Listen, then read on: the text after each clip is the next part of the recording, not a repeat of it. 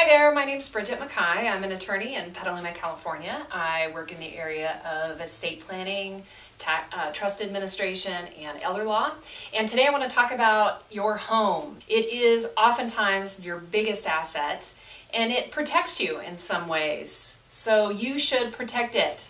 How does it protect you? If you're aged and disabled and you have a spouse that needs to get long-term nursing home care, and you apply for Medi-Cal, your home will be exempt and protected, being counted as an asset when you apply for Medi-Cal.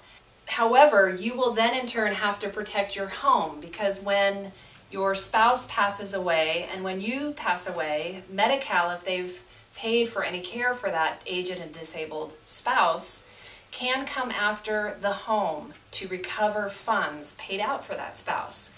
So it protects you when you want to or need long-term skilled nursing and can't pay for it, but you in turn have to protect it and make sure that it's in an irrevocable trust or in an entity that will protect it from being recovered on from Medi-Cal. The next way that your house protects you and is a good asset is in capital gains taxes. So if you were to sell any kind of capital asset, stocks, bonds, investments, commercial property, the IRS wants to take a chunk of that and tax it from whatever you made on it. So the difference between what you sell it for and what you bought it for. However, your home, if you've lived in it for 2 to 5 years, has an exemption to that capital gains tax. If you're single and you've lived in your home 2 to 5 years, you have a $250 exemption, $250,000 exemption.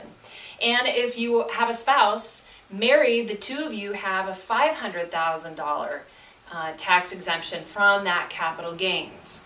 So really think twice when you sell a house or transfer a house. Finally, how does your house protect you from taxes is property taxes. Some of you may not know this, but if you transfer your home to your children or to your parents or vice versa, either way, up or down, there is an exemption to property taxes. In other words, as a parent, if you're under Proposition 13 and you've lived in your house and you're choosing to transfer it as a gift to your children, or you've passed away and it transfers to your children, their property taxes will not change. The house will not get reassessed and brought up to date for today's value.